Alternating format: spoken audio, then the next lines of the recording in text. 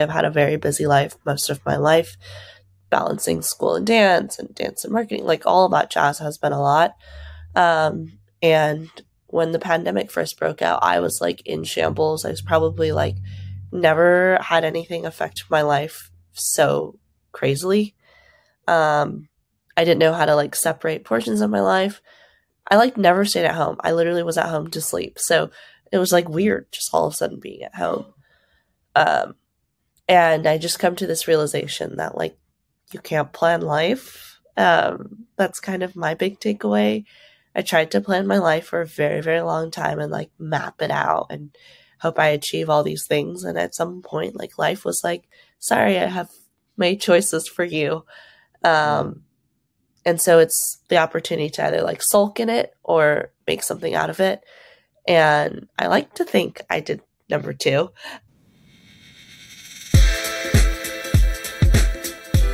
Welcome to 99 Humans. My name is Jeff Lakusta, curious coach and Wall Street Journal best-selling author, striving to understand how little things generate big impact. And I'm Nadia, Carta, tech executive and lifestyle coach with a mission to transform lives and corporations by kindling hearts to generate a zeal for life. Each week, we investigate stories about the human side of leadership to re-energize your spirit and help you become a stronger leader. Because the reality is that leadership is messy, goofy, challenging, but always human. Thanks for spending time with us today. Let's dive in. Thank you so much for joining 99 Humans. Really a privilege to get to spend some time with you. I'm so excited. I know that we have shared over some briefing and all of that, but where are you in the world right now, just as a start?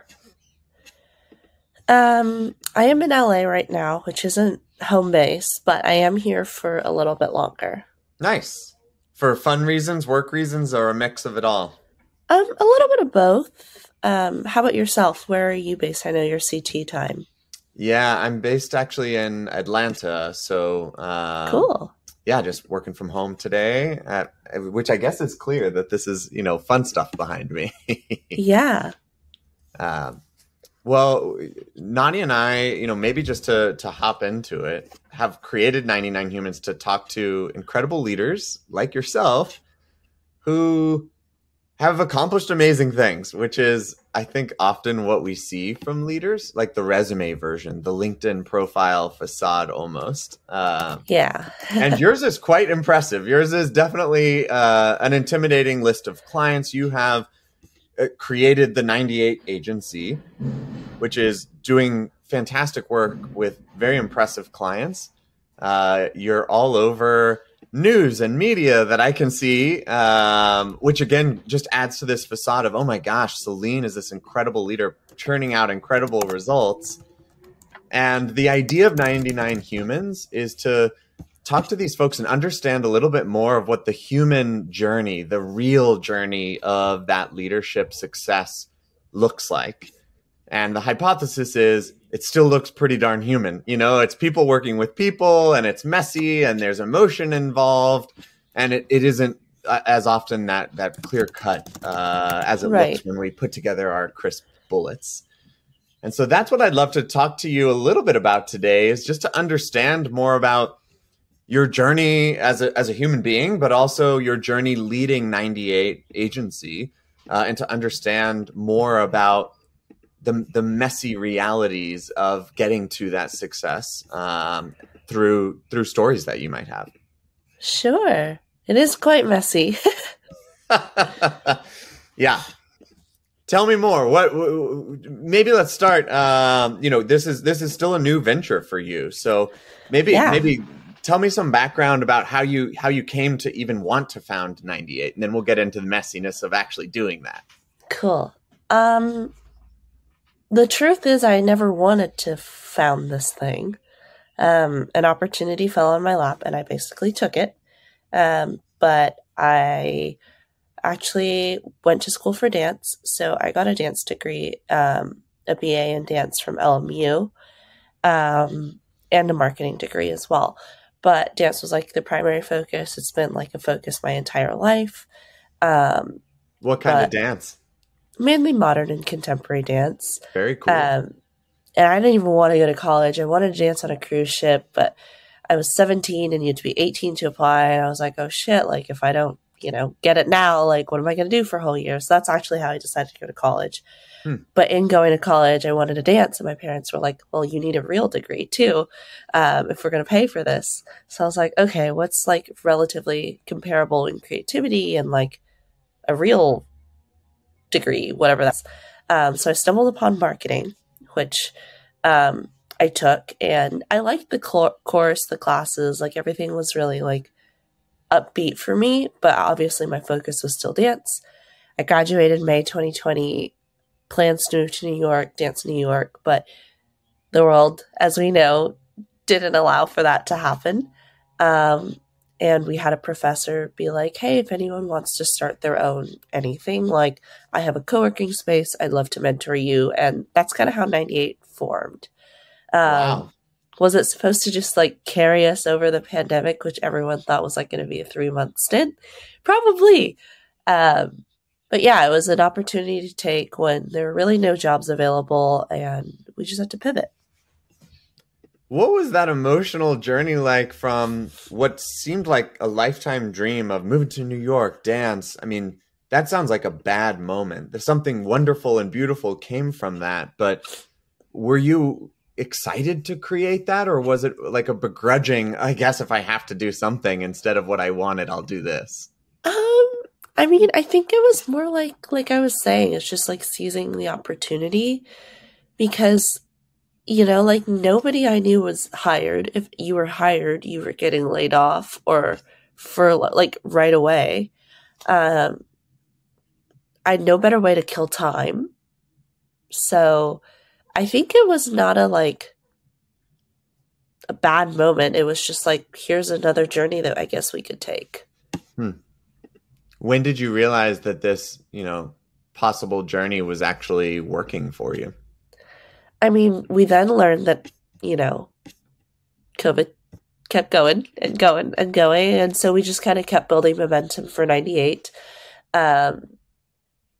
Yeah, I don't think anyone ever had a long-term vision. So when people ask us as business owners, what's your 3-year plan? Especially in the early stages, we're like, oh, I don't know. None of us were entrepreneurship majors or really knew how to do the business operation side of things. That was all learned on the fly. We all had those creative skills. We had all the marketing, pizzazz and how to do the actual work. So yeah, I don't want to say there was no thought put into this, but it was a very much on the fly. Let's keep iterating and going as we, keep exploring this journey. Yeah. I think a lot of good ideas happen that way, where you look back and go, I guess we created this thing. I don't know how, but that's amazing. Can you tell us more about NightyEight? So I know about its Gen Z focus, but I'd love to hear in your words what y'all are doing. Yeah. So NightyEight is a digital marketing agency founded by Gen Z for Gen Z. We basically were what sucks in the world? And that's kind of adds towards younger people. And we really wanted to change that. So that's kind of been the mission since day one. The company has gone through many iterations, but that has not changed, is the mission to serve Gen Z. We focus on mainly digital marketing, so social media management, predominantly TikTok, because that's kind of the place where everyone's like, I want to be on this thing, but help. So TikTok, Instagram, we also do LinkedIn, Twitter, Discord, Reddit, you name it. All that jazz. We also do influencer marketing. And that's a really special process for us because this generation is really connected to influencers and content creators. We're really wanting brands to pick the right people for the right campaigns and right niches. And then we also do consulting. So we go into a company, help them with a big problem that's related to Gen Z, provide solutions or recommendations, and get out of there essentially and let them do their job. So that's kind of our 3 main buckets, but really our goal is to help brands better understand Gen Z, and we'll do that in any way we can. That influencer marketing, when you say it's a special thing, it's singing to my heart right now, because my husband and I this morning just met with an architecture influencer named Dear Modern.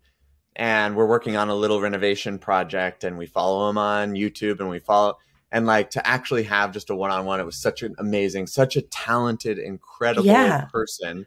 And the way we connected was only through influencer marketing. And honestly, it was probably the deepest engagement that I've had personally into the power that influencers can have on our lives beyond the scaled content, but really using it as a marketing channel to have that deeper engagement as a customer now of his too. That's awesome. That sounds so cool. Well, so you mentioned it's been messy, and obviously there's been a few iterations of NightyEight that you're alluding to, but can you tell me more about one of those specific times where you noticed that kind of human messiness in the midst of creating this thing? Yeah, that's a really good question. Messiness pandemic already struck a chord. We luckily had a lot of support from our university, Loyola Marymount University. A lot of our first initial clients were like alumni of LMU being like, hi, I have a business, like do your thing essentially. So I think that was a really, really pivotal moment to know that we had community support in a time where a lot of us felt lost and confused, both in like a personal life and like, what am I doing with my professional life? And I also think in the early stages, like I think now everyone's talking about Gen Z, but 2020, that was probably not the narrative or the main concept surrounding Gen Z. We had a few folks be like, no one's ever going to buy this concept. Like no one's ever going to have a marketing budget to solve a problem specific to a generation. Like no other generation has had this special treatment. Like, why do you think you guys can build a company and, you know, unique selling point off Gen Z? So I think that was definitely hard to hear. And that's something we were just so passionate about that we didn't want to give up. So just really having to claw our way through like negative impressions of this generation or still being viewed as kids. Or just being the youngest and softest voice in a louder room. I can imagine that is a particularly frustrating ongoing challenge of, by the nature of what you're doing, are you being taken seriously? Right. And I'd like to think that because you're talking to the client, the answer is yes, but it sounds like that's not even the case when you get to the room. No, we've done some collaborative pitches or like conversations as well with like other agencies. And yeah, just it's very intimidating. Until now, I still feel like really shy. Although I feel like now there's a little bit more respect, but definitely in the early stages, I had no experience. I literally just danced my whole life. Like, who are you to think I'm a credible source? So it's a lot of imposter syndrome, a lot of faking it till you make it. But there are a few good seeds in the room who take the time to listen and value what you have to say. It seems to me that you've done incredible things. So congratulations on overcoming that imposter syndrome, because you are powering through to do such cool stuff. But that voice, I mean, I have that voice inside myself all the time. For you, how do you compete it and find the courage? Because courage and courageous is how I would have described you before talking to you, just based off of the resume bullets. But certainly after talking to you as well, like the pandemic that's happening and you're pursuing doggedly this mission that you're passionate about, that's courage filled. But what does that look like when preparing for a meeting? Are there tips or tricks that you have for like, here's how you overcome it? I power pose a lot. We had a professor who was like, before a presentation, like power pose. And I thought that was stupid, but I was also late to driving too. And so when I like actually got my driver's license, like I was like power posing through the window and people looked at me, but like, that's kind of like my reset moment. And I don't know, it's like so weird because like I've danced my whole life and like getting on a stage doesn't scare me that much because it's a lot of it is muscle memory, but like going to a call, there's no physical muscle memory to it. It's like verbal memory. So that was a big adjustment. And then now I would say like we grew our team. We have 3 co-founders and 3 employees.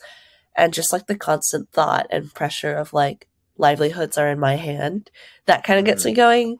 I didn't really have that pressure earlier on, but like once we hired our first person, like there was way more accountability, way more grit, I think, to just keep pushing. Congrats on growing the team. That's a huge Yeah. moment, and having other co-founders has got to be helpful. I'd also guess that that's not an easy process in and of itself, that finding co-founders that gel in passion and vision and skill sets, and then employees who are gelling with that culture as well. How have you found growing a company and finding the right people? Everyone's got to be so critical at this Yeah. point. Is it always going perfectly, or has it been messy along that journey too? That's also had a lot of iterations. So we started off with 6 co-founders, and this was all from that same program that we were in. Unfortunately, startup wasn't for everyone. We had 3 of them, slowly exit as time went on, which is completely fine. We're now left with 3 of us. One of them is actually my best friend. Everyone says don't do business with your best friend. I was going to say, is that a good thing or a bad thing? How's it work for you? It's probably been both. We actually met on the very first day of college. She was my first friend here, which is a whole wild journey. Bottom line, we're friends first, business partners second. We keep everything professional on Slack and then everything personal on iMessage or text. I literally could go back and forth on those 2 like communication modes just to make sure I'm not like mixing conversations into one thread. And then obviously, like you said, finding the right people to join the team was really, really important. Our first hire is still with us today. Really been a special member of the team. We've hired some people along the way and they just were not good fits. It is quite a demanding role. When you're only 6 people, like you have to wear multiple hats. You're kind of always on. So we're really looking for people who have hustle, but also can have fun and just, like at the end of the day, like we are such a small team that we really need to rely on each other 100%. So if it doesn't mesh, it's probably not a good fit, like in terms of work wise as well. When it's not meshing, if that's happened, that has happened to you, but I guess when that was happening to you, I guess that's not a comfortable feeling. Like the dream is it's meshing, you have a very small team, so it must be impacting quite a lot of things when it's not working. Tell me more about that journey, because I do think there's a lot of other people out there starting companies who make hires that pretty immediately don't seem to work out, but it seems like you've gotten on the other side of some of those relationships. What did that look like? Yeah. I think every moment's a learning moment. So we had one of our hires that didn't work out, and they chose to leave. And we were all just like, what are we doing wrong? Like, we just hired someone who is awesome.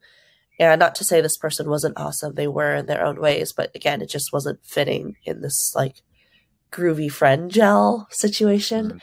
Mm-hmm. And so we were just learning, like, did we hire the right role? Did we write the right job description? Did we actually need to hire? Like, are all of these valid points? And yeah, that was kind of a learning moment. And we unfortunately let go of someone due to like budget cuts, but also just as well as like, is this the right fit? And those are really, really tough conversations to have. Stuff that you don't want to admit either. And like, I'm actually so fortunate we live in a Zoom world, because if I had to do any of this in person, I think I might just like crumble onto the ground. So I have a little shield to help me at least. But yeah, I think it's everyone's really understanding. I think everyone understands that, it's not an easy position for either person to be in. And we make these decisions really carefully. Your awareness of every moment's a learning moment. That's like that phrase could be, put at the top of this episode maybe, because it's an incredible thing to really have internalized that. And from, okay, I won't be doing this dance, dream that I had imagined. Now it's a learning moment of how to start a company. And now it's a learning moment of how to, do it virtually, and how to make first client pitches, and how to hire people and work with your best friend. It's an incredible skill, Celine, to have really internalized that, because most of us, myself included, go through all those moments that are learning moments without realizing, like too dense to realize that I should be learning. I could be learning right now, but instead I'm just going, what the hell? And frustrated. Oh, I am frustrated. All right. So, every learning, it's a learning moment, but still frustrating. Yeah. I take it out on things like I love being active. So just finding a way to channel frustration because it happens a lot. Can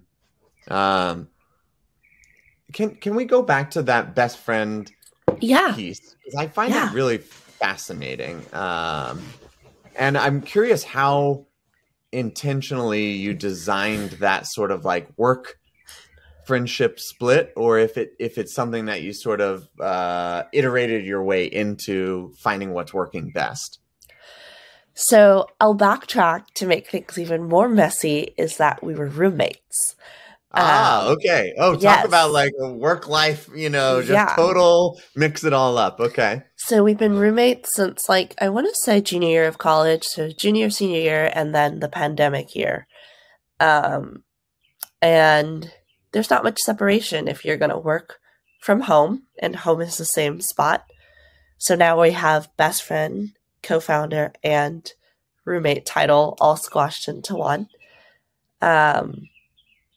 So that was a really, really interesting dynamic. I actually chose to move out about 6 months into starting the company, not because anything went wrong, but it was like, it's a healthy choice, I think. And it proved to be really, really good. Person. Exactly. And it was like, you couldn't go anywhere because COVID was like at its peak. So it was like 24/7 of this. I don't think we ever like sat down and were like, here are the boundaries and rules we have to follow. I think it just kind of naturally happened. I think at the end of the day, like this friendship is so, so, so important to the both of us, that like we'll do anything to make sure the friendship, is the number one priority. We definitely have disagreements at work. So that's definitely hard to like let go of sometimes. Like you don't want to just bring it into the next conversation or when I see you next in person. But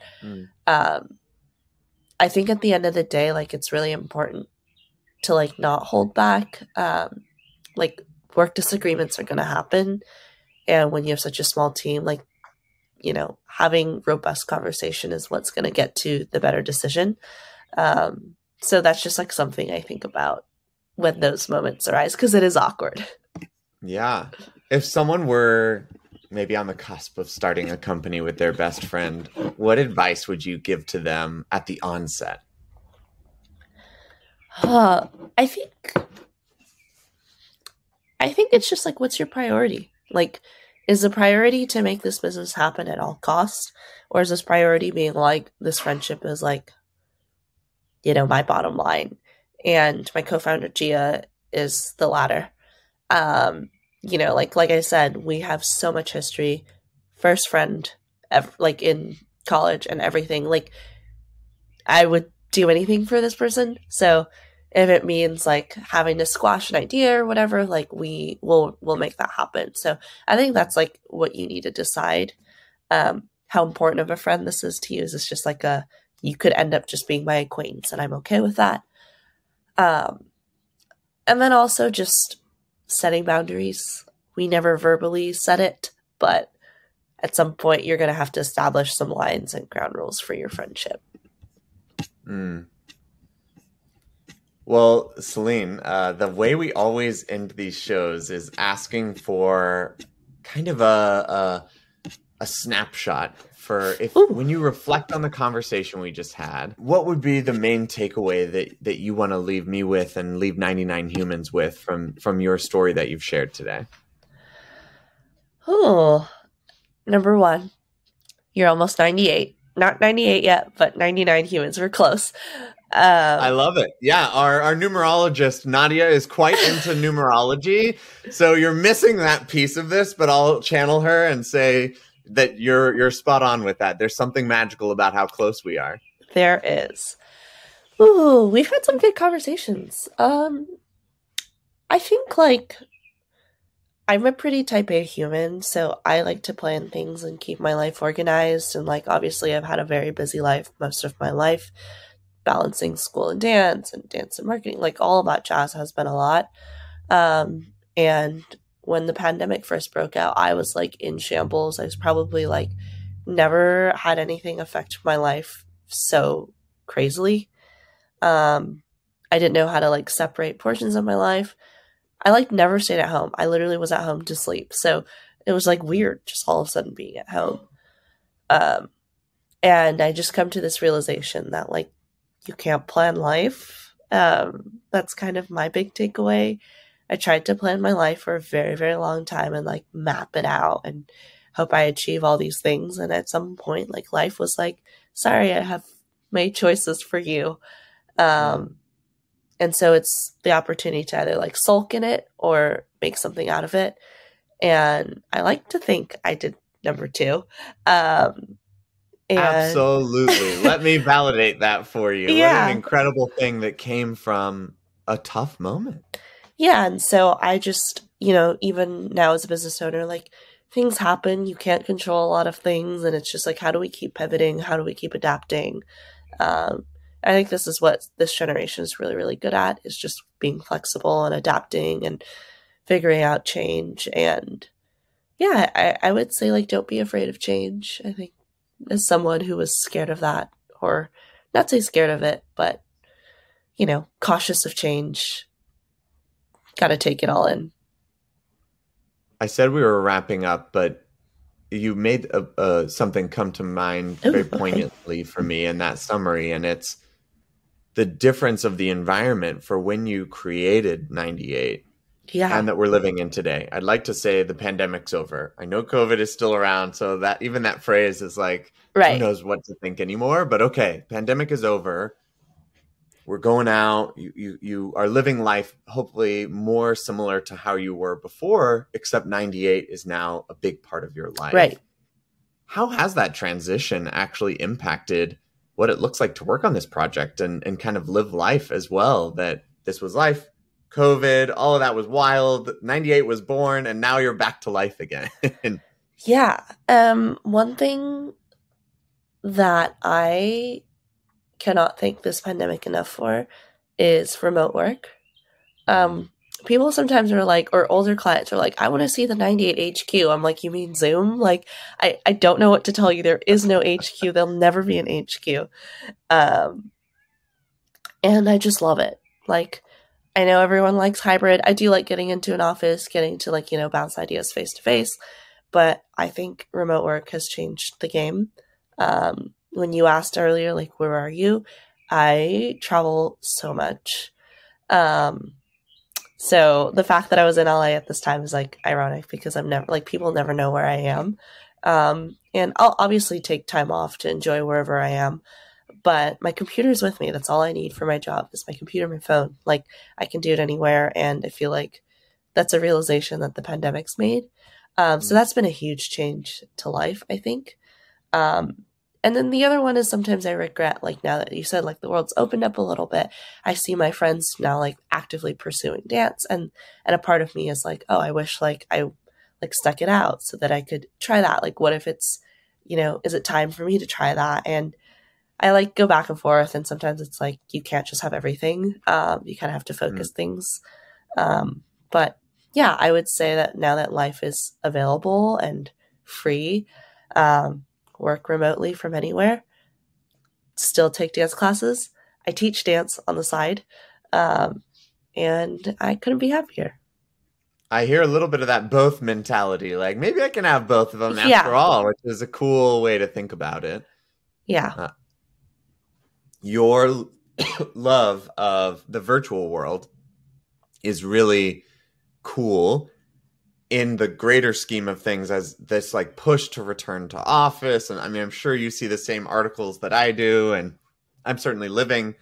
Google is, returning to office. This is a movement, and that's where I'm working right now. And it's wonderful to hear that the fully remote life for you and your company and the people that you work with is really adding value to your life. And I wonder if this is generational lines or, times of change. But what are your thoughts, especially working in the Gen Z space, on this topic? Yeah, I get asked this one a lot by a lot of different people. I think it works really well for NightyEight, and not to say other generations aren't tech savvy, but we are a team of Gen Zs. So like the computer and technology is like easy, really, really easy. Like there's no issues with it on our team. We all know how to collaborate online. I always joke about this, that when I was interning at an actual office and like having to go from one meeting to another meeting that was like in another building or whatever, like the race to get from one end to the other in like the 2-minute window is crazy. Now I can just close one Zoom and open the other. Like, sure, I'm not getting any steps in, but I'm like calm when I go into the next thing. So I have no issues with it at all. I love it because we work with clients around the world. We service people in Australia, the UK, Madrid, all parts of the US. And I don't think that would have really happened without the pandemic. Yeah. Well, Celine, I am so in love with what you're doing. I'm in love with you. Congratulations. Thank you. An inspiration for taking something like a pandemic and making magic out of it. Where can people connect with you if they want to do work with Gen Z, but also just you personally, if you're open to that? What's the best way for people to find you? LinkedIn or Instagram. You can find me on LinkedIn. First name Celine, like Celine Dion. Last name Chai, like chai tea. I can share my handle with you later. And then obviously NightyEight is very dear to my heart. So follow us on Instagram, LinkedIn, and TikTok. Amazing. We'll put all this in the show notes as well. Thank you so much, Celine. Appreciate your time. Thanks, Jeff. Have a great morning. You too. Bye.